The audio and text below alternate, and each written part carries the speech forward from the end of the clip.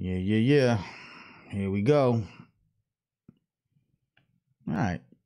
The stream is active. We have liftoff. The chat. I didn't start the chat. Chat box or whatever they call it. Peace and love, everyone. If you're tuned in, if you're just getting in the room, which you're probably not even there yet.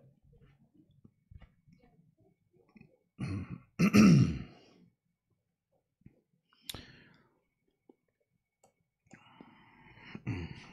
me sit up, get my posture right. I gotta get my posture right.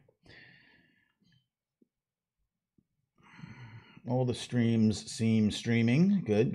We had some technical stuff yesterday. It didn't affect anything, but it was worrisome before we started. There's a lot going on here with streaming to multiple channels at one time and all that. So if you are tuning in, thank you. I appreciate you. This is Hip Hop Can Save America, the podcast, the live version, live for the month of September, Monday through Thursday. So this is our last show this week. We got a couple next week, and then this grand experiment is over. But lots of episodes to run back. If you haven't gotten to check them out, please consider doing so. Whoever's tuning in now and trickling in, please say hi in the comments section of whatever platform you happen to be on. It kind of gives me a little peace of mind that everything looks and sounds good on multiple platforms. So say hi in the comments. We're about to start our show. We've been having guests appear live for the whole month, talk about the intersection of hip hop in different areas, including science and technology, which was yesterday's kind of angle, education, fine arts, health and wellness, including mental health, which will be a focus of today's show. And unfortunately, just talking to associate producer Cindy on the back here, unfortunately, mental health and issues surrounding that field are relevant today, as they have been far too often. Particularly if you have any kind of understanding or connection to the social justice issues that we're facing in this country, politics and social justice, or lack of social injustice, as it were. So anyway, that affects people's psyche and it affects people's mental state, and we will talk about some of these things, I believe, today, as we await our guests to arrive in the green room, as it were. And for you all to, trickle in and populate these live streams. Once again, live Monday through Thursday for the month of September. Some great conversations have been had so far. And if you don't, also you can subscribe to the podcast also. It's the same thing. It goes to but we actually put more stuff out on the podcast feed, so you might want to do that too. So who's checking in? I see Jay Webb. Check this out. Shared this. Always sharing. Thank you very much. Silent Night. Once again, Innocence Project Ambassador, hip-hop artist extraordinaire. Frontman of the band called Fuse. Shouts to the band called Fuse family if you guys are checking in. Band called Fuse has a real cool online streaming thing also. Once a month. You could check that out. Was that me? I heard myself. That's weird. Oh, okay. They can't hear you, so you're okay. And we're just waiting. We're just giving a little time before we start the show. Let people watch and tune in. So just, put us on. Get your lunch. Pull up. Put your feet up on the desk. Turn off your spreadsheets and your work at homes. If you're working at home, if you're privileged to be working at home. Talking to my daughter. My daughter's in Atlanta, and she works in food service, so she has to work out in the world, which worries me, of course, but it is what it is. All right. I'd like to get started. I'm still waiting for guests to arrive. That usually gives me a little more confidence. I don't have a lot of information to share with you guys today. Other than that, what I do like to share sometimes is other interesting news tidbits that are happening in hip hop, intersection of hip hop in these different areas. You guys hear background sounds? I have my window open today. I don't normally do this, but I wanted to get some air in here today. So that's what I'm doing. Let me put some important links as we about to get started. There's a couple of links that are important.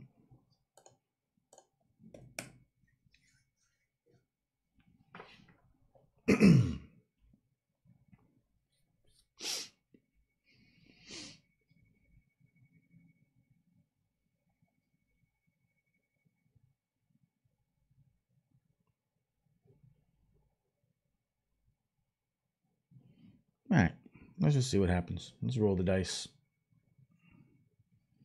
It's the hip hop way. All right, y'all. Ready for the theme song? And then we'll start talking about some stuff. And then I'm assuming our guest will join us very shortly. It's going to be a very vital conversation. So definitely worth the wait. Definitely worth you checking in and staying tuned in. Say hi in the comment section and let me know how you're feeling. All right. It's a loaded question these days. I know. All right. Let's get going. I'll do a recap of the month so far, and then we'll keep an eye out for the guest. Theme song time. The thing about hip-hop today is it's smart. It's insightful. The way that they can communicate a complex message in a very short space is remarkable. And a lot of these kids, they're not going to be reading the New York Times. That's not how they're getting their information. My hip-hop will rock and shock the nation. Hip-hop culture is more than music. Peace to you and speak the truth. Show 'em what peace can do when they're reach for you. My hip-hop will rock and shock the nation. Rap is something you do. Hip-hop is something you live. So hip-hop didn't invent anything, but hip-hop reinvented everything. Yes, indeed. Check 1, 2, check. We're back live. Hip Hop Could Save America, the podcast, live Monday through Thursday for the month of September 2020. It's your man, Manny Faces, running this show. We have been doing this for almost the whole month. Somehow or another, this has worked out better than I expected, to be honest with you. I appreciate you guys for tuning in and checking us out. You might be watching on YouTube. You might be watching on Facebook. You might be listening on the podcast feed, which is fine. If you're on the podcast feed, swing on over maybe to hiphopcouldssaveamerica.com/live. And there's a couple of links where you could actually watch the video version of this. You could watch it live, 1 p.m. Monday through Thursday for the rest of the month, which is just like 3 days. And then you could, of course, watch the back episodes if you'd like. If you're watching on the video, either Facebook or YouTube, I invite you to sign up for this as a podcast. So it's the same thing. We put these episodes up. Excuse me.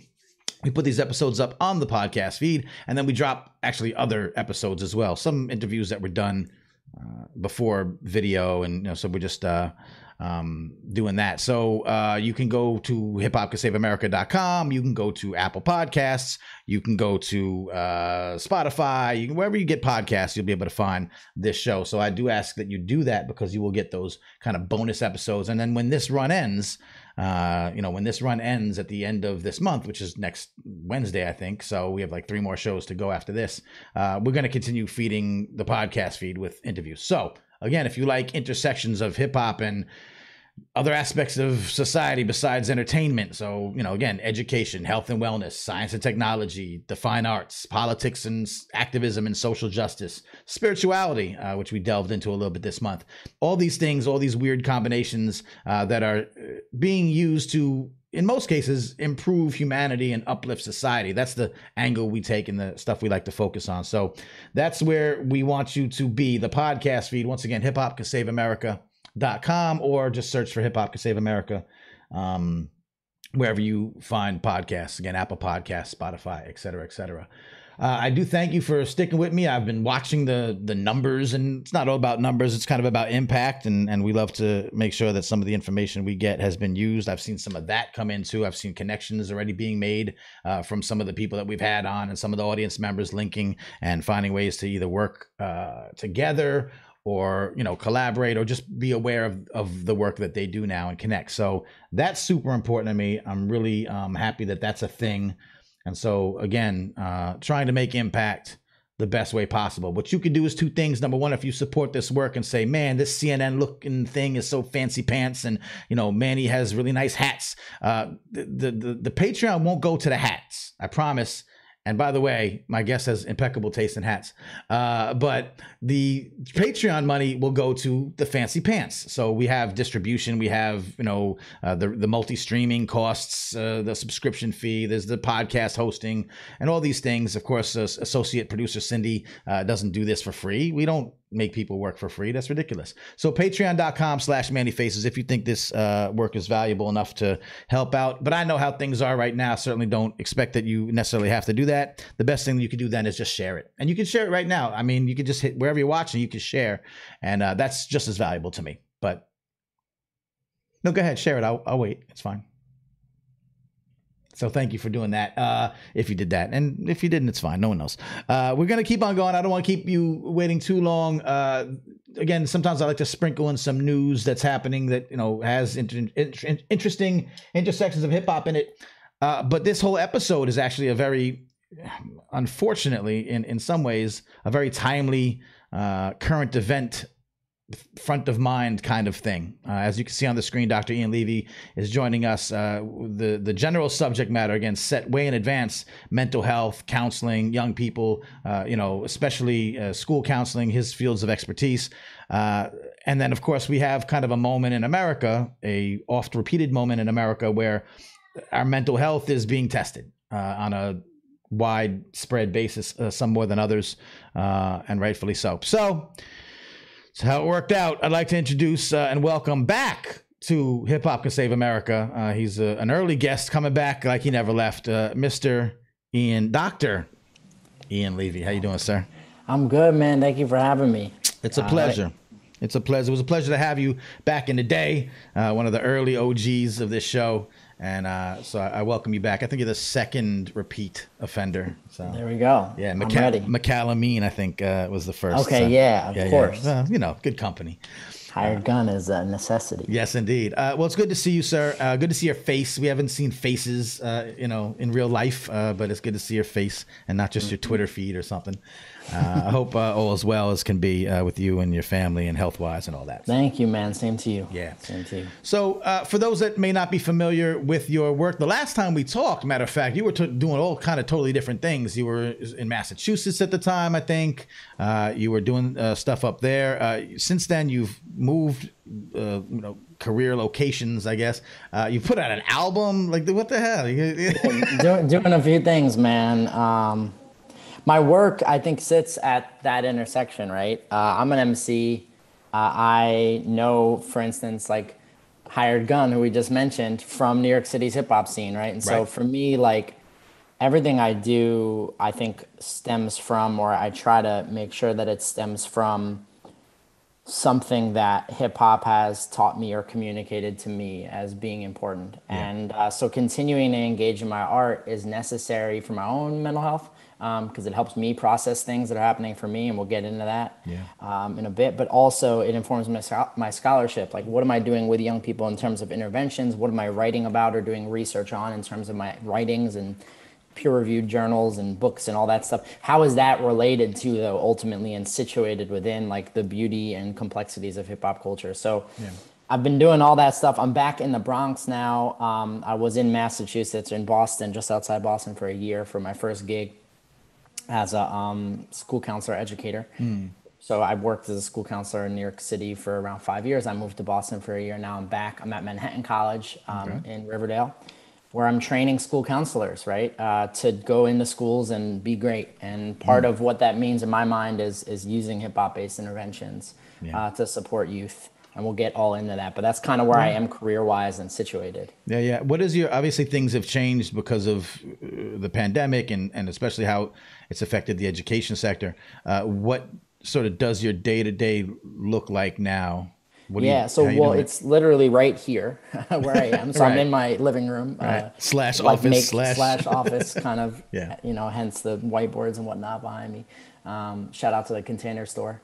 But anyways, so I'm here, at home. And so my day to day is really, I teach graduate classes online. I taught last night.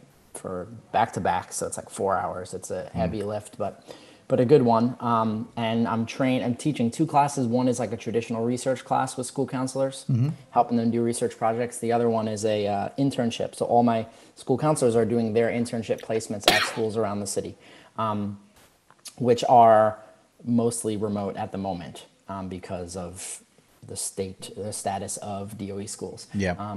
And I'm glad that they are remote because it's a healthy thing to do. Okay. But there's a difficulty as well with that, of course. But anyways, it's I've been training sort of school counselors as they engage in this work. And then I've also been doing a lot of like consulting with schools, helping them do like hip hop programming. Been using some online mediums to do that. I don't know if you're familiar with Soundtrap.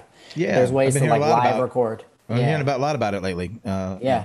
So it's a great way to like engage with youth regularly online in this virtual space, using Zoom to share screen and share sound and play beats and write and like kind of engage in the creative process online as best as we can. So still kind of pushing the work in so many ways, but just online and from this seat that I'm in. Yeah, I've talked to a couple. Actually, we've been kind of education minded this week. I try to mix it up a lot, but education is just a big part of where hip hop intersects with society to improve society. So we've had a lot of that. Dr. Nate Novato, Dr. Tasha Iglesias was on, and we talked about the difficulties that online learning, distance learning, especially when especially with kind of the work you do. It's so, well, not with kids directly, young people directly, but the idea is that it's so personal, it's so one-on-one, it's so in the space. But at the same time, as teachers and administrators and parents are all freaking out, like, how do we do this now? How are we going to flip it and make it work? We're also hip hop. So it's like, well, we just remix it. We'll just flip it. Like, just do it. This is how we do it. We'll find a way. We'll find a creative way. Soundtrap. We'll find the resources, that maybe even weren't even designed for this application. Right. And so I think in some way, the hip hop minded folks in the education space kind of have a leg up on the. I would agree. Yeah. I mean, ready to shift, always shifting, always pivoting. I think that's the nature of hip hop, right? And so if you're used to that and ready and willing to do that and believe in your ability to do that, I think that's also what's really key. Hip hop teaches us to believe in our ability to be like, okay, things are all over the place. Let me figure out another way, right? Making something out of nothing ideology. And so it's like, I think there's a huge advantage to people who identify with hip hop, and young people are going to resonate with it. I think you made a really good point. Like if it feels real, right? And so like, how do we still create spaces virtually that feel real? Right. Can you still feel that empathy, right? Can you still feel compassion and understanding? And of course you can, right? It's just in our it's a lot. It comes back to, I think, a lot of our like ability to dialogue, right? Our ability to communicate, that we understand and we hear people for the complexities of what their experience is. That's just at the core of the whole thing. That's the core of the whole thing is empathy and connection, right? Yeah. Within a world that has clearly continuously demonstrated a lack of empathy and connection and understanding. Yeah. How do we do that within session with young people, I think is really important. And how do we train professionals to do that too? Yeah. For those, I always wonder, and I got to do like a survey at some point, who's listening to this show? I think sometimes it's people that are totally on board, know this stuff, and they just get inspired by going down sort of the inside baseball rabbit hole of the praxis and how we do it. But I also love the idea that, people who don't know much about hip hop, except maybe on a cursory level, but maybe involved in mental health or mental health therapy fields or just the betterment of society, stumble upon this and say, wait a minute, hip hop I know, but you don't, but you might, some. Yeah. And then mental health therapy, counseling, in session with students. I know these terms, just real basic, elevator pitch. Yeah. And maybe one or two quick examples of the kind of things you teach counselors to do. What is this merging of hip hop and mental health therapy, especially for young people in the school counseling setting? Totally. So when we think about counseling generally, if we just start there, one of the things that we know is that there are not enough approaches to counseling that are like culturally responsive or sensitive, right? So most of the forms of counseling, if not really all, were built for and by white folks. And so they're just not, we try to use them, right? We try to take different types of therapies and approaches to counseling to schools with non-white folks, and they don't work. And oftentimes we then blame the people for saying, well, they're not asking for help, they don't want to be helped, when in reality not. It's the system is not situated and structured in such a way that help is provided. So in comes hip hop, right? In the midst of that lack of access, go up to a lunchroom in a school where you're trying to deploy an approach to counseling that is not culturally responsive, and you find a bunch of young people around a table banging a beat out and rhyming, and if you listen critically, if you can actually listen to what is being said beyond maybe some curse words or, you know, some things that maybe you don't want to hear, if you listen, you hear happiness, you hear joy, you hear pain, you hear struggle, you hear all of these types of emotions that you want to emerge in traditional counseling sessions. So I think it's this understanding of like, okay, in the midst of, and this is classic hip hop, like we were just saying, in the midst of kind of like disorder and the lack of like adequate services or resources being provided systemically, hip hop finds a way to provide that resource. And so I would make that argument that lunchroom cipher and ciphers generally have functioned as a form of group counseling for people that identify with hip hop amidst the lack of group counseling forever, right? And like self-imposed counseling. Yeah, that's it. People get vulnerable, people get real. I just did a series of interviews with MCs about like their experiences in ciphers, and they all talk about how like there's a vulnerability. They all talk about like blacking out within ciphers where they uncover something that they didn't even know existed within them before. It's group therapy. There's no doubt. I don't mean to interrupt the flow. I've emceed in my day, and I never thought of this. Suddenly popped in my head. I remember being in a cipher in, like, used to have the bedroom studio, and, you know, we'd be sitting back doing things, and me and my guys ciphered, and somehow the theme of it was lying in the grave. And we were looking back on our lives, and that's went on for like an hour, and it was, you know, with that same theme, and it was so crazy to sit there. And again, at the time I was 21, 22, I was young, but that kind of thing where you're saying, hey, I'm being introspective, I'm really taking some deep concepts that I bet you my parents, a counselor, a therapist would have loved to have gotten out of me. And here I was offering it up, and the people I was with. The same kind of concept. That's it. And that's happening everywhere. That's happening in lunchrooms. And what do counselors do? They go up to the lunchroom and they pull somebody out of that to take them down to their office to give them group counseling that ain't even close to resonating in that capacity. Right. So the reality is, okay, hip hop provides this, like you just beautifully said, like in dorm rooms, in apartments, in just like hangout spaces outside of any traditional schooling space, like there's access to the two services. And so I would make this argument, and I have in my writing, and this is sort of like the bulk of what it is that like you can bring the cipher to the group counseling session, right? You can have young people, you can give young people a theme like lying in the grave, or like feeling disrespected, or I mean, pick any theme that's sort of relevant. I mean, both of those themes are, unfortunately incredibly relevant in this very moment today. And you can take themes that are super difficult to sit with and use them as a platform to write lyrics, then to share out within ciphers. Because what do we know about sharing out in ciphers? If you spit a rhyme, even if it's about a super duper vulnerable experience, you're going to be met with validation, support, daps, pats on the back, like words of encouragement, everything in a very different way than if I just started like in regular conversation emoting maybe that same context, like that same exact set of experiences. It might not be met with the same thing. So hip hop provides almost this like cultural or socially appropriate space to talk about really vulnerable things. And that's what it means to be authentic or real, right? It's like all.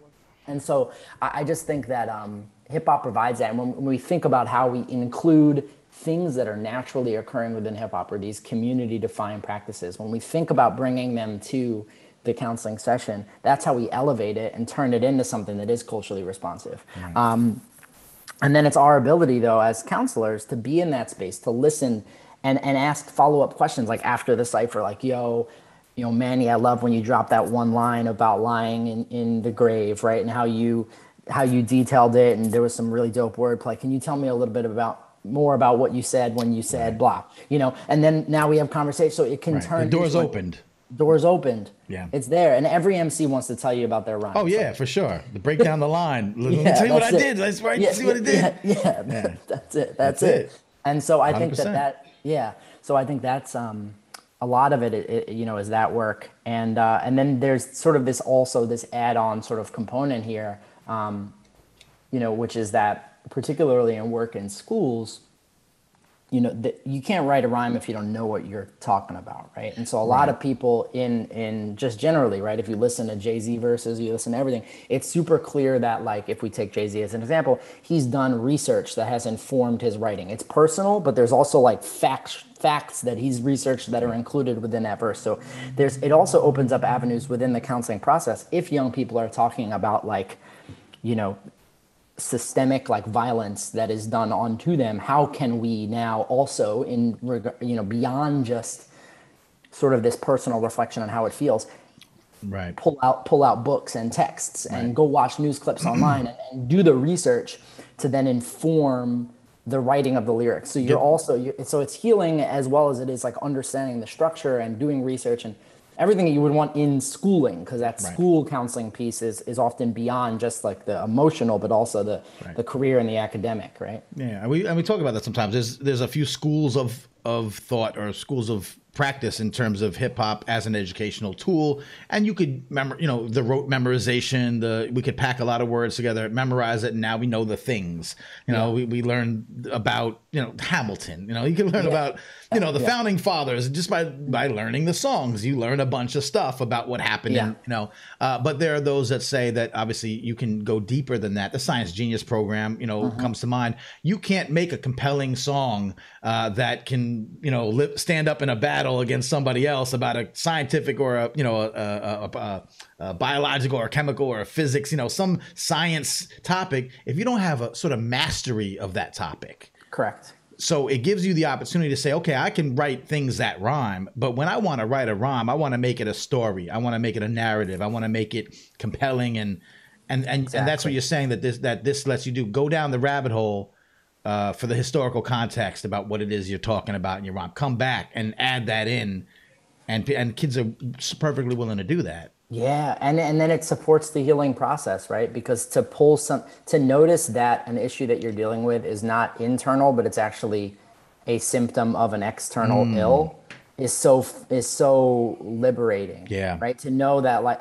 liberating in some ways, and then also not in other ways, because then you realize how messed up the system is. But on a personal level, it allows you in some ways to let go, like, okay, it's not me. Something wrong with me. Right. This is something wrong with the world, right? And that's a positive. That's a really big moment, and that I'm sure in some ways we've all experienced, right? Yeah, like that reconciling. And it's super important, again, as we talk about issues and the communities that we're talking about. We're not of those communities, but we are involved and work with those communities and try to help the best way that we can in our various fields. And I want to talk about the specifics, how this ties into sort of what's happening around us. But before I do that, I do want to, again, people might be saying, this sounds interesting. This sounds like interesting in theory. And people don't realize how much actual work and research and, receipts have been collected that this kind of works. Can you just, for the record, this isn't theoretical. This works. You've seen it work. You've seen it work data-wise, and you've seen it work anecdotally.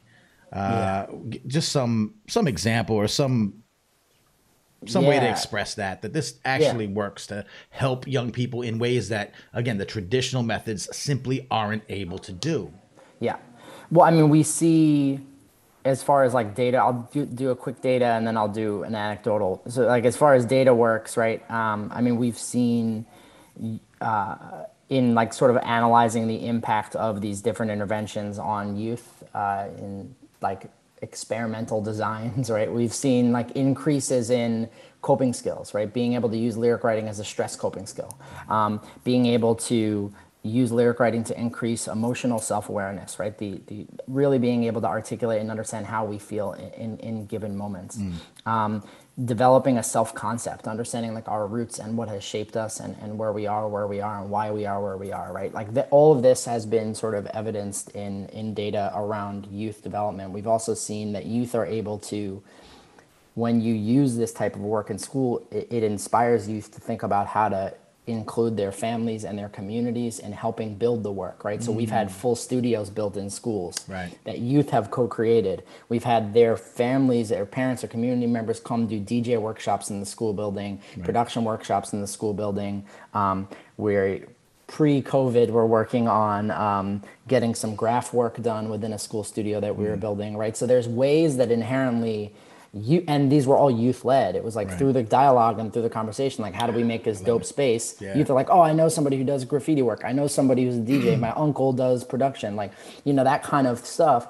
Youth are able to then pull their stuff, pull who they are into that space to help that process of healing. Come help me create a counseling space within my school. That's amazing. Like, so that I hope gets kind of at both, but yeah, I mean, like we've seen this work in many ways, and you know, and students have produced, you know, albums that they've shared with family and friends. You know, I think one of the big things for me is getting like when you're in session and you know, come to some personal realization. I think growth is actually seen or evidenced when you're able to share that realization with the rest of the world, right? So I figured out something about myself in session, but I've really changed when I can take what I found in session and apply it to the world largely, right? So the sharing of mixtapes, the public listening parties where youth are like, here's this song that I wrote about all of my experiences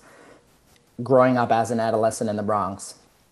And let me not only perform the songs with you, but let's have a listening party where I sit down as counselor and say, like, can you tell us what's behind the track? Wow. And they break down the context and showcasing that emotional self-awareness, that ability to use lyric writing as a way to process a variety of different, you know, personal sort of barriers or struggles or hurdles in life, right? And then seeing, like, you know, this anecdotal piece is a little dated, but like, when ringtones were popping, I had parents that would set their kids' songs as like ringtones on their phone, right? Wow. So like, the you just had all these ways, right? That affirmation coming that way. Now it's different. Now it's on SoundCloud or it's on, you know, parents have Spotify playlists with their kids' tracks in it, right? That are talking about like personal experiences that they might not otherwise have known about, right? Like that type of stuff that I think is like, evidences the power of this work, man. Wow, those are fantastic anecdotes. You know, it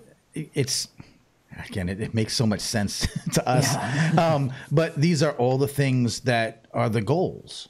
These are what you want in traditional counseling. Yeah, and you want people to be able to talk about their emotions, to have coping mechanisms, right? To share with people in their support networks about how they're feeling.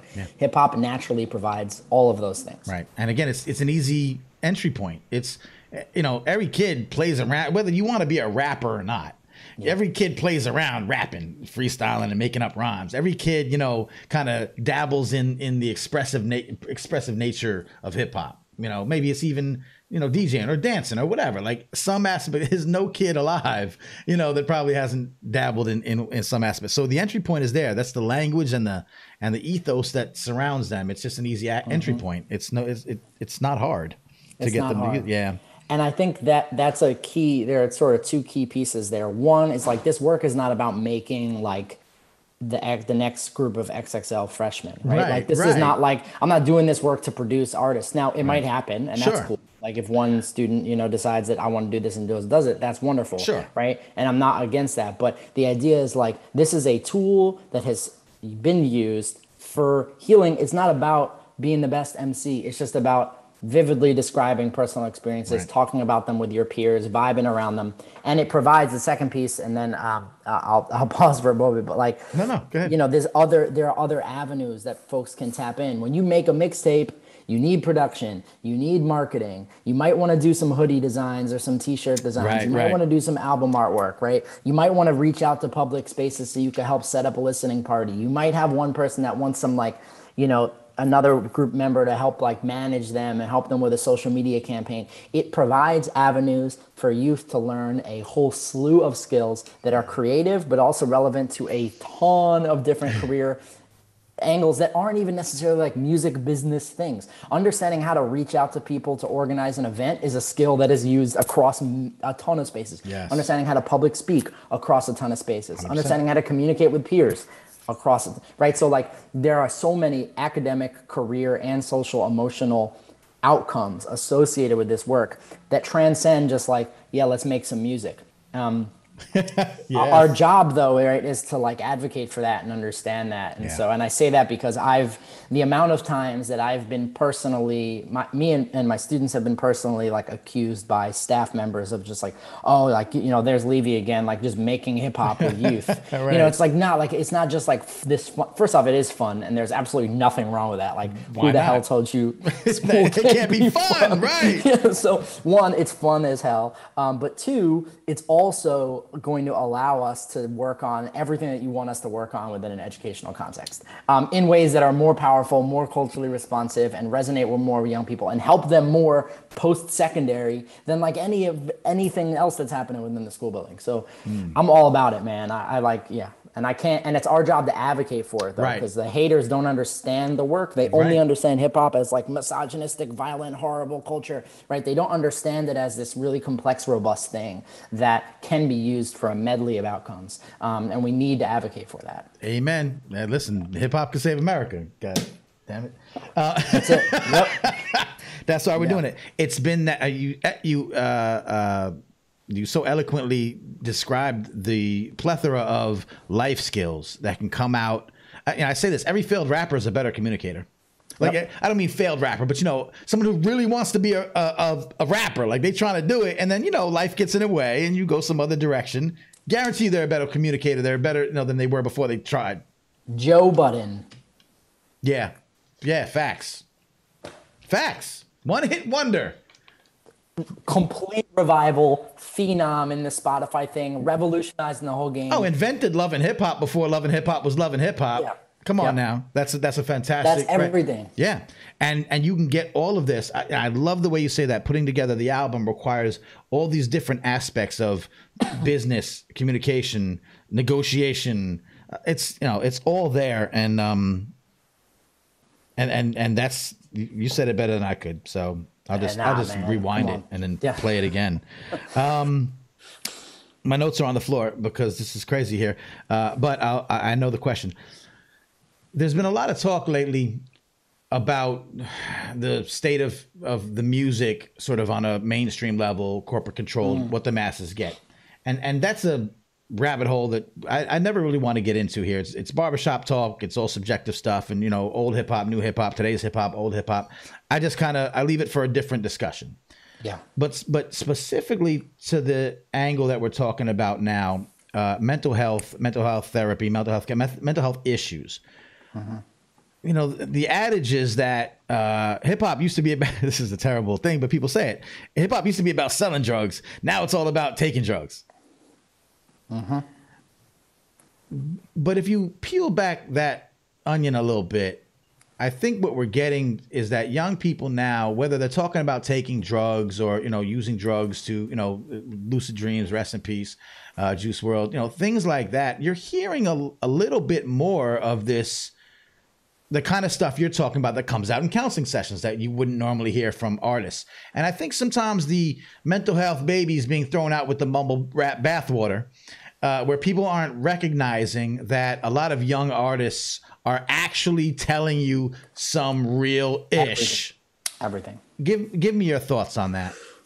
Yeah, so I think there's definitely been a shift in terms of mainstream culture, and we won't go down like the rabbit hole of that. But and there's some for better or for worse thing. I'm not advocating everything. Sure. Like, it's a longer conversation, but we have to, and that's worthy. But that's a whole other hour we could do on that.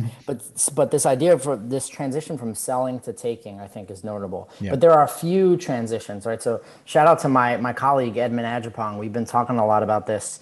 This shift in not only from selling to taking, but from hiding emotions to exploring them. Right. There were notions for a long, long time in hip hop, and they're probably still there in some way, that like if you talked about your feelings, you were like weak, right? And there was this notion of like being hard versus being soft, exactly. And so we think about that, right? Like a great example of that in my mind is like, think about LL Cool J. And how much everybody was telling him he was soft because he was like making songs for the ladies. I need love. Now you have Drake, who's like crushing the whole game and doing the same thing, right? He's making songs, and I like Drake, like I personally. Sure. But like my point is that they're similar they're similar artists in many ways. They exist in different moments of time, and Drake was kind of in the middle. He was critiqued for being soft. There were all those memes when memes first started popping about like Drake's the type of dude who would like wear a cardigan. Shout out to the cardigan, right? Like all these ways of You calling soft Drake wearing a cardigan, son. Yeah, exactly. What you doing? Exactly. Yeah. Like all of those things were sort of Drake was critiqued for, right? He was critiqued for being soft. He kept pushing that though, and he's super vulnerable. And then you saw you could track this throughout. I think Kid Cudi is like an incredible example. When I think about lucid dreams, I think about Kid Cudi's. Right. Oh, come on. No, what's the soundtrack to my life? The soundtrack to my life. Right. Alone in my room and soon I'm consumed by my doom. Right, like all those lines where he's talking about emotions, and there's this shift. I think that he's a real big part of that and deserves a lot of credit in that shift. But there's been this shift in like, I'm going to tell you about what I'm feeling. And yes, drugs are being utilized more and promoted more in the industry, but they're also being taken more by young people. But why, right? Why is that happening? Well, societal ills have continued, and the lack of adequate services to process emotions in other ways have also been stripped. Right. So what you gonna do? Right. Like you're gonna do like, in my mind, like I'm wearing a Mac Miller self-care T-shirt, and Mac Miller passed away from drug use, and like we can blame individuals, like we can blame Juice World for taking pills, and we can blame Mac Miller, and we can, but I'd rather blame the fact that like society at large has not created adequate outlets to sort through and talk about emotional stressors, while also asking people who engage in hip hop to be hyper vulnerable. And so I think that like we can't have it both ways. If we're gonna have people say like, yo, we need you to open up, like we need counselors, we need mental health professionals, we need people who are trained in helping professionals generally to offer adequate services so that youth can, like what I have said some of the outcomes of this research are, learn that like I can, make a full mixtape when I'm dealing with a bunch of things and process that way. Yeah. And talk about that with some support groups that I have, and go share it in ciphers, or go to open mic nights, or go to New York City events that we know exist. Like shout out to all those, right? Yeah. How do I go to those to share and find community and build community as alternatives to the use of drugs as a coping mechanism? Because I truly look at drug use as just a coping mechanism and utilizing what is available when nothing else is. Right. And that's a systemic issue. That ain't a person's issue. Right. They talk about the SoundCloud rap and the hazy drug use and but there's so many vulnerabilities are coming out. So many young artists are not afraid. To me, I just think it's a monumental shift. So many Cindy in the chat in the comment room mentioned Earth Gang, Dreamville, a lot of artists are actually not running from these things. There may be a line where there's some like that's the cool thing to do now, but isn't it better that the cool thing to do is express your emotions and be vulnerable? You see this again. You see shows like Euphoria. You see people getting into this, and I don't know. I look at it like I just don't want to turn our ears off to the young folk expressing themselves through music because the music may not be to our taste. We have to be listening to this for the intrinsic value.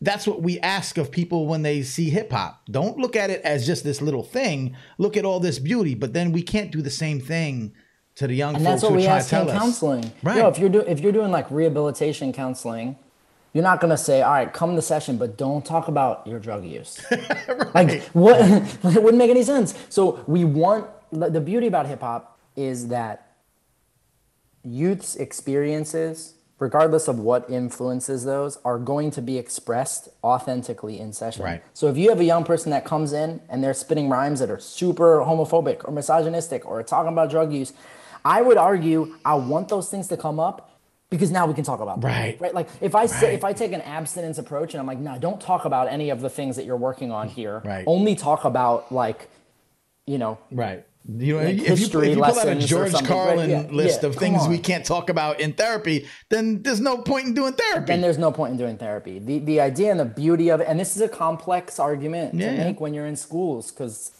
Principals are gonna be like, wait, you're gonna be talking about especially like, high this school. stuff You in might your- get a little, yeah. the college level, you can kind of be, a little bit more. But it's necessary, right? Yeah. Because we can't deal with stuff if we're not talking about it. Things have to emerge and come to the surface for us to deal with them. Yeah. And hip hop that's its purpose, is to bring stuff to the surface, right? And so if we allow that to happen, and then we have folks that are there to talk with youth and work through it, and then you create follow-up songs, right? Like you take the same beat, play it back, and write a new verse about what you learned after writing this last song and exploring it, right? There are Right. so many fun and unique ways that we can do that work, Yeah. but so I think that we're in long-winded way of agreeing with you, man. Like we're in a place right now where young people are telling us, they're begging to be heard. They're telling us what they're going through. Yeah. And we can either respond by saying, we don't like what you're talking about, or we Right. can respond and say, I want to hear more. Yeah. And so we can talk about it and work on it and work through it. Speaking about what's happening, if you're just tuning in, by the way, live, Hip Hop Can Save America, streaming live Monday through Thursday, 1 p.m. Eastern on Facebook and YouTube. Also available as a podcast, hiphopcansaveamerica.com for all the info. Speaking with Dr. Ian Levy, an acclaimed professional that covers a lot of mental health therapy, school counseling issues, and those intersections with hip hop to really create valuable connections with youth that have led to impactful and uplifting engagements, along the way. We've talked earlier about how COVID and coronavirus has changed everything. We've seen these flare-ups in America when social issues of social justice have come up, when police killings of young black and brown men and women have come up. We've seen that those are tinderboxes, not just for protests in the streets, protests online, protest companies even speaking out, people getting off the couch and saying, "Oh, I didn't really realize this was a thing until the police was on the man's neck and I saw it." But okay, all right, if you didn't see it before now, at least you're here now. Young people of color specifically, are absolutely going through. Let me take it back a step. You wouldn't be surprised if a veteran of a war came back and was using drugs. You'd be like, well, of course, PTSD, the veterans aren't giving the proper adequate care. Young people are saying, man, we're going through all this too. We're going through PTSD. We're going through weathering. There's all kind of things happening to us every day. And then these flare-ups happen. First of all, how disappointing or discouraging it is that you can't be in front of young people at this point in time, or at these points in time, because of everything that's going on. How important is it that counselors continue to reach out to young people, particularly young people of color, going through the ramifications of what's happening? And how do you do it in this new landscape? And what happens if we don't? Yeah. You understand? It's a lot of questions there, and I kind of no. I mumbled through it, but you understand what I'm trying to get at. I appreciate it, right? And I think that so a couple of things. I think when we say young people of color, I think what we're specifically talking about in this instance, as it pertains to George Floyd, are young black men and women. Right. And Breonna Taylor, and of course, specifically within the last 72 hours. Yeah. And so I think in our work, with black youth in schools right now, I think that there needs to be an acknowledgement of what's happening entirely. And we need to figure out ways to foster hope, as hard and as difficult as that is. Because I think it's a really fearful time right now. Right. And if we get stuck there, then I don't think that's going to help a lot of things. But I think that understanding that PTSD is not just an experience of a war veteran, right? That there is a lot of trauma that is on vivid display for us right now, that is directly impacting the black community more so than any other community. And if we're able to reconcile with that, if we're able to notice that and acknowledge that in conversations on a personal note, right, but then also in conversations with young people, that acknowledgement I think is huge, because it's been something, as you've just stated, that has been not acknowledged, even though it was right in our face. Right. And so it needs to be. And then additionally, how can we leverage, mixtape making online, right now, to do this work? How can we write some songs about what's happening as a means of processing them, not for Right. some like marketing sort of capitalistic ventures, but just on some Right. personal note, like how can we support young people in making some own tracks about their experiences and about supporting them in learning and acknowledging these sort of external realities that are impacting day-to-day living, right? And process those and listen to those for themselves, not for any other thing, but just like as a means to process. How can we create little pockets of community online virtually to process this stuff? I think that's our role and our responsibility right now, particularly as school counselors, right? Is just to be there, be present, to actively listen and to validate experiences, and then to support making meaning and engaging in projects that promote joy and support young people in processing and together, like sort of grieving and working through a lot of the trauma that's being created by these external factors. Yeah, I mean, it's an extension of the work that already works. Obviously, just anecdotally, I don't know if you know. I mean, you probably know, it's your field. You teach counselors, but the counselors are dealing with the direct connection with students for the most part. This is a silly question. I have a daughter; she's 5, so I don't really know how like the older grades are working with distance learning. Are counseling services still a part of the distance learning mix, just in general? Yeah, they are.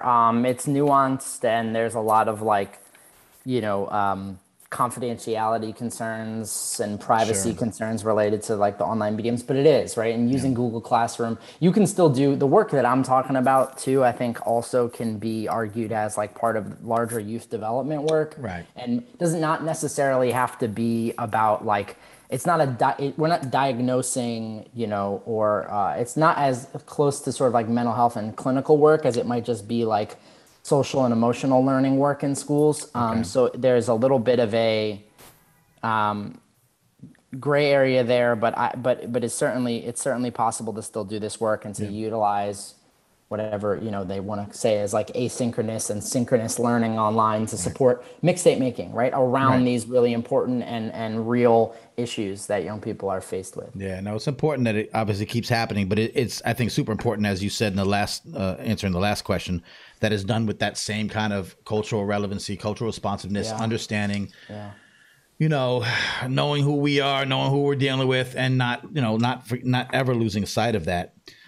Here's a question under the same kind of deal, and then one or two, and then I'll let you go. It's getting long because this fascinates. All this stuff fascinates me, and all your work is so valuable to me, man. I had a young son who's older now and was going through some things, during a certain time in his life, and I was just kind of becoming aware of the work that we did. I'm like, if we had done this with him, he would have been fine. We would have figured some things out. We would have been able to, do music together. I was producing. We could have had a bonding moment. There was so many things I could have done on a personal level, not in school, not in counseling, as a parent. As a parent that understood hip hop. I'm a hip hop guy. I'm a producer and I'm an MC. I'm a DJ. And this, my kid was coming up, and he probably dabbled in rhyming. We could have figured out a way to do it together if the school wasn't doing it. If we didn't have a Dr. Ian Levy, on call. What can parents do in this time when we are also teachers and we're also, working from home or working out of the home, but someone's taking care? It's such a complex time for teachers. Maybe, like you say, the counseling, the social emotional development is still happening online for kids. But as parents, we're home with our kids a lot more now, and it's a stressful situation just because of coronavirus, not to mention all the social justice issues that are happening.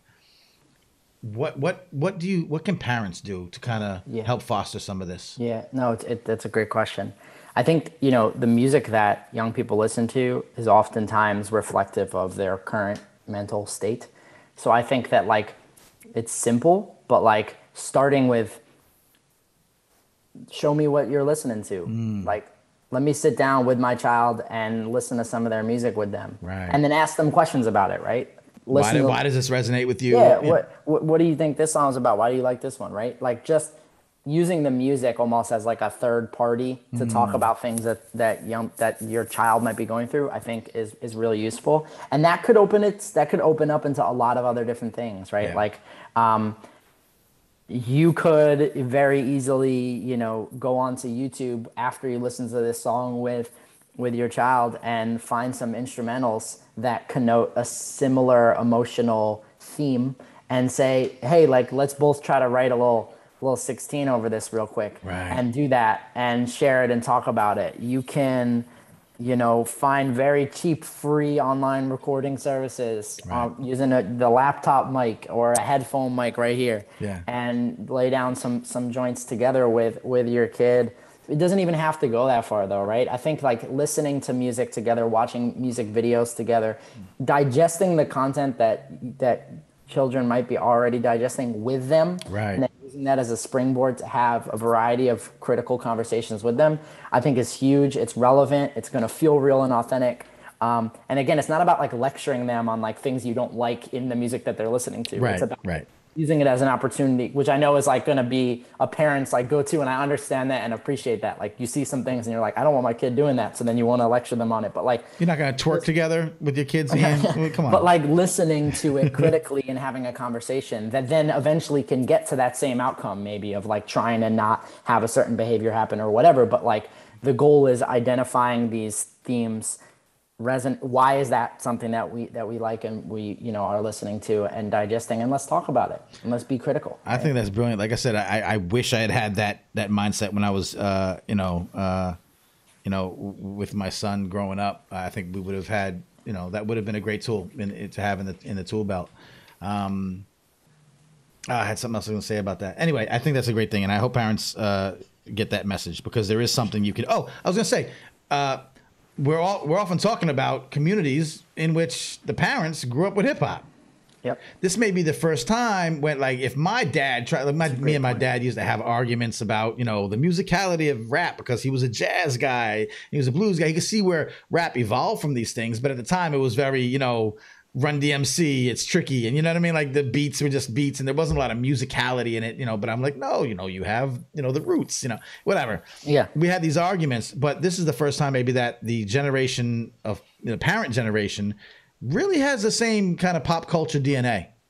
Yep. So I would say two things. One, hip hop is generational, which is something you're pointing at, right? It's been around for long enough that now we have like grandparents and maybe even great grandparents that identify with hip hop, right? We have multiple generations of people who identify with hip hop, which is beautiful. So it's already always, so it's there, and it's already potentially sort of an easy place to tap into. But that generational divide that you're talking about, my dad's a jazz trombonist, so I know that well, right? That jazz and hip hop divide of like, well, sampling is just stealing, and like all of the sort of negative things that jazz folks oftentimes feel towards people who identify with hip hop, right? Is still perpetuated in different ways, right? Like mumble rap is just the modern day equivalent of somebody who identifies with jazz blaming youth who are, kind of sampling jazz records, right? So like and it's critiqued in the same way, it's the lack of musicality, or it's not the same, or your hip hop is soft, or it's not, there's no wordplay, or there's no this or no that. So I think that regardless of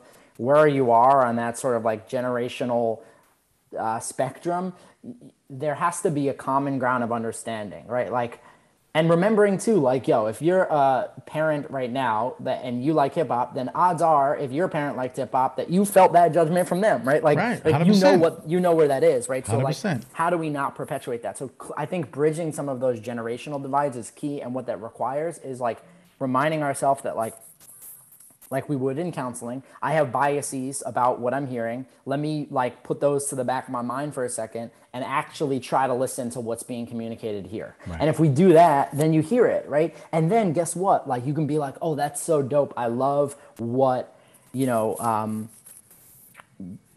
WRLD or somebody else that's popping now, like Corday, or like one of these rappers said currently, because it reminds me of when Nas said blah. But if you are just like, I ain't trying to hear it. Stuff is trash. Listen to Biggie and Tupac. Like, to them, Biggie and Tupac are trash. So like, what I'm saying? So like, how do we create these divides? And we create these divides by finding commonality, creating empathy, not judging what each other are digesting, and then sharing, because there's so much beauty. Obviously, like Nas and Biggie and Tupac are dope. Obviously, Juice WRLD was dope. R.I.P. Corday is dope. Like it's hip hop. It's always dope. There's always complexities. There's always value. Right. How do we find that and talk about that without letting the judgments trickle in that prevent us from understanding the value? I love it. We don't have to go to the same concert together, Nah. little man. You know what I mean? But we could find some commonalities, or at least I can understand what it is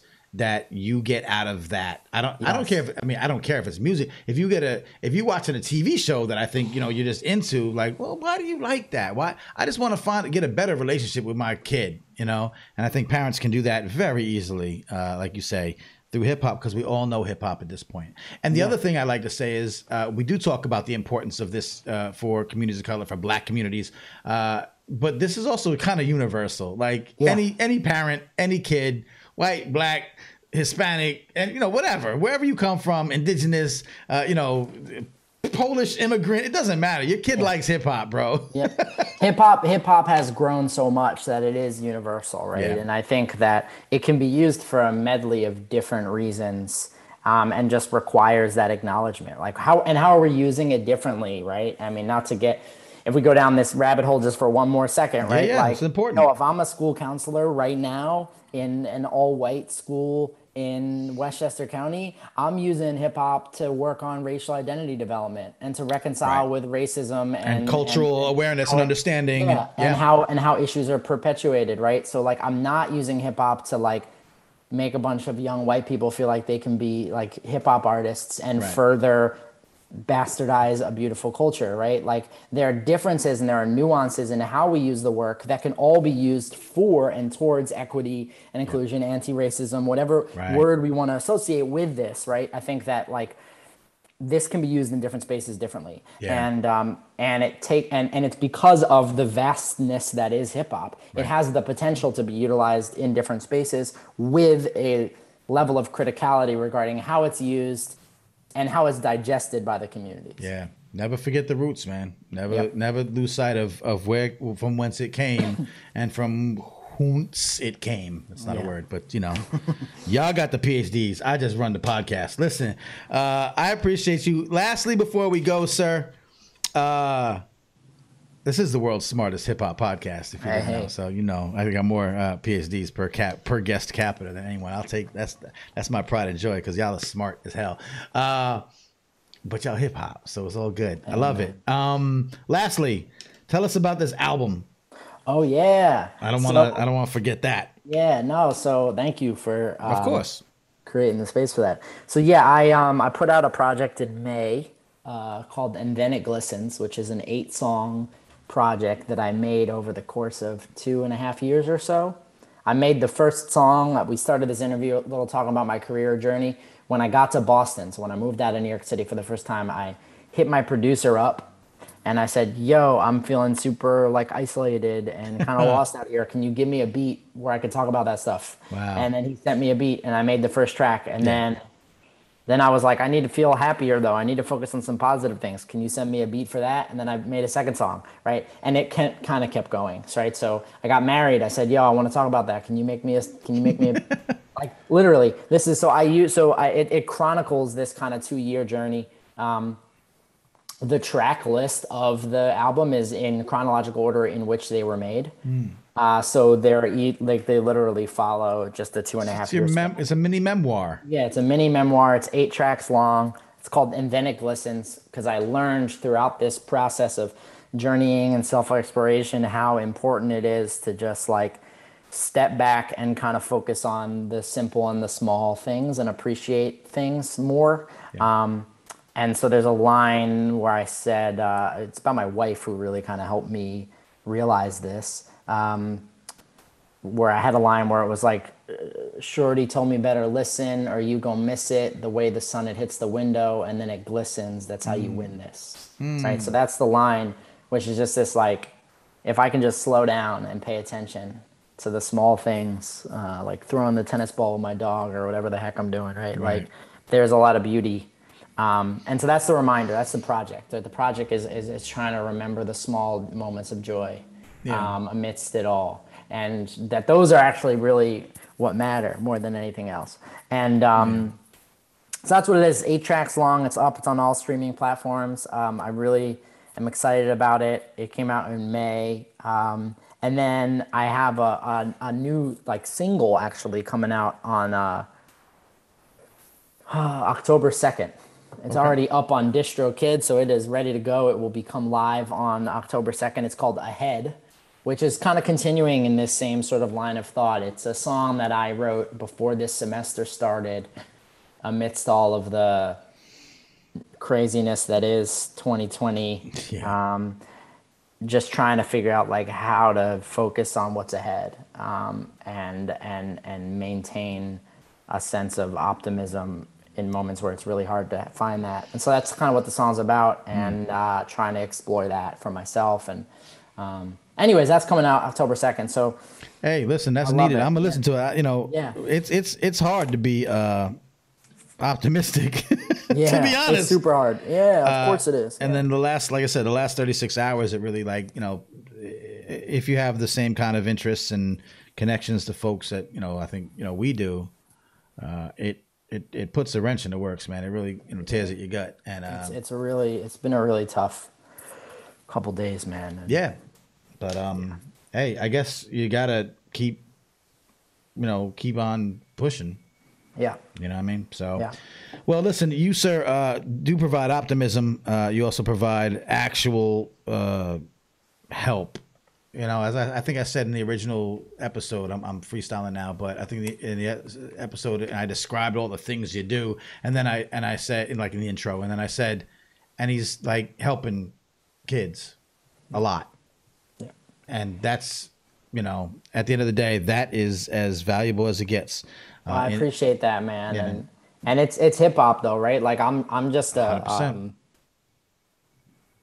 I want to make that super clear, because, you know, and I know what your intentions are, but I just know the world and academia is so focused on trying to be like, so and so created this and invented this and la la la, and like the whole game around hip hop approaches is all about trying to say who the originator was. And it's like, listen, hip-hop therapy or approaches to hip-hop and counseling were created by a bunch of people in the Bronx in the 70s that we don't know the names of on some street corner who hopped in the first cipher, right? And like, it's beautiful. And so I think our responsibility as we work to support youth and their development is to remember that hip-hop has everything we need, right? And if we just step back and honor that and allow hip-hop to manifest organically and authentically, then amazing things will happen, right? And it's really about kind of, I think, trusting in hip hop and the power and the beauty of hip hop. Well, thank you for answering the last question before I asked it. Oh, there you go. I asked you before, you know, how can hip hop, that's the name of the podcast, Hip Hop Can Save America, and it's lofty, and how could that possibly be? And I think you articulated it fantastically. So that's it. Thank you, man. You are certainly an example of it, and I try to be the same thing. I think we operate with some, you know, mutual DNA. And but I respect the hell out of you, man, and I appreciate you taking the time. I appreciate you, man. Thank you so much for having me. Yeah, no doubt, man. Anytime you have something, dropping albums, you're gonna drop some videos. You're gonna, you know what I mean? Like, you're gonna go on tour. I don't know what's up with you, but you let me know, and I'll definitely share. We'll figure it out, bro. I appreciate you, I'll spread the man. love, man. Anytime. Thank you so much. Please, thank you so much. All right, brother. You can hang out in the background or just cut out and enjoy your day, man. I appreciate cool. you. All right, brother. Thank you, bro. Yeah, man. Peace. There you have it, Dr. Ian Levy, my man, my mellow, just a shining star in this field, but also in this whole concept that this show is about. I don't appreciate many people more than I do him, and I thank him for his time. You could, I didn't ask where people could find you, Ian. You still around? Yeah, I'm here. Tell people where they could find you online, so you can get in contact if you know, or follow your work. Yeah, so my website is ianplevy.com. That's IANPLEVY.com. Yeah. And that's also my handle on everything, Instagram and Twitter. It's Ian P. Levy. So there you go. Look me up, come find me. I definitely am down to build, talk, do some work, make some music. Anytime I've asked you a question or get some insight, you've been more than open to it, so I appreciate you for that. Anything problem, else we didn't talk about? We covered it all? We're good? Nah, I think that's it, man. Thank you again. All right, brother. All right, man. All right, thank you. Once again, Dr. Ian Levy. Follow him, follow his work. Check out the work. Check out the work and the music as well. You know, a lot of us mix our musical interests into our work. You'll find me on Sundays on Bonfire Radio. Check it out. You see I'm wearing a shirt, bonfireradio.com. the Sunday R&B brunch. I'm still a DJ. I still spin. I still bring. I go on a musical journey. 40 years or so, maybe 50. Sometimes I'll start in the 50s. So damn, tell me that's 70 years of music. 70. I keep saying 40 or 50. Decades worth of musical history, classic soul, R&B on Bonfire Radio. So we like to mix our musical and interests and talents in what we do. Dr. Ian Levy not only helping young people on the school counseling tip and helping teach. He's acclaimed for it. This is 2016 New York State School Counselor of the Year. I don't think we mentioned that, but helping young people and telling us how we can help young people as well through a hip hop guided approach. And I love it. I love the work. I know it works. I know it works. Like I said, my kids are, we're going through it right now with everything, and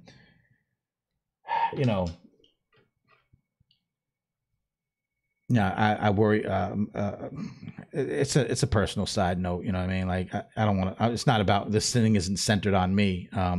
But I get all the issues. I understand them. I do what I can. My work speaks to social justice issues. My other podcast, this, all that. My kids are black. You know what I mean? They're old. They're of age. And I know the pressures, whether they wear it on their sleeves or if it's bundled inside. And I just know that happens exponentially and so widespread among communities that we care about. I'm not necessarily, but I'm, adjacent in some ways, and I just can't imagine. And it hurts my soul.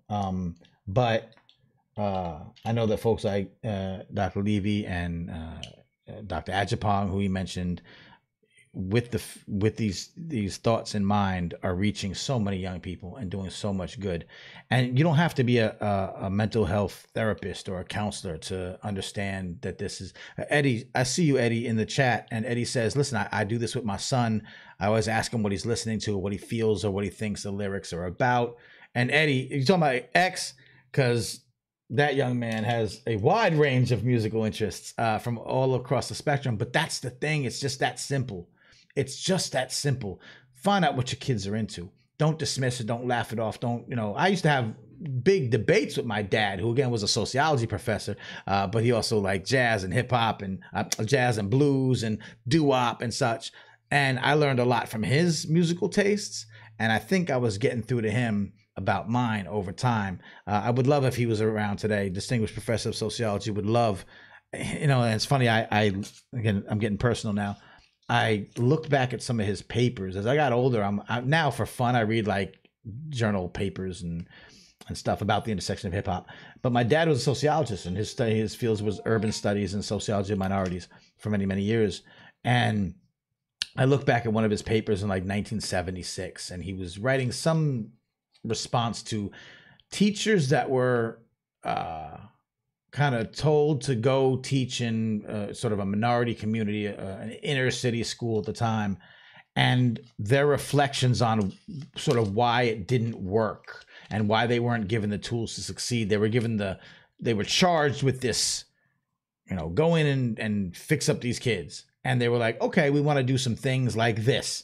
And it wasn't that spelled out, but it was really kind of the basis, what I now understand to be cultural relevancy, cultural responsiveness. They're like, we can go into the school and we can talk to the kids, but if the school environment, if the school administration, if the school structure is still set in the ways that don't give those young people the respect due for who they are and what they're about, then there's only so much I can do. I don't care how good my intentions are. I can't operate under the constructs of what you're telling me my frameworks have to be. And he wrote about this. My dad wrote about it like 1976 or 1978. And so I realized that this is not new. This is not brain science, like brain, what do you call it? This is not brain surgery. It's not rocket science. That this has been talked about and thought about. We had Dr. Gloria Ladson Billings on this podcast, who was the OG of this movement, and many others that say, look, it's real simple. You can't treat all young people with the same brush. Where they come from, their communities, their cultures, their cultural influences, the stressors on their life, it's all different. It's all different. You can't just whitewash everything. So what Dr. Levy and others tell us in the education and the counseling fields is that if you just do this, if you just have this framework, you don't have to be always of the community. It helps. You have to be respectful of the community. You have to be understanding of the community. You have to meet students halfway, young people halfway, meet them where they are. And I asked him at the end, and he gave us a great anecdote about parents. Parents are teachers now. Parents are, shouts to Mrs. Faces, by the way, because every day, baby girl Faces, who y'all know, because she's a star, has the online distance learning. She's in kindergarten. She's doing wonderfully. Her teachers are great. The school is set up well. I'm happy with the process.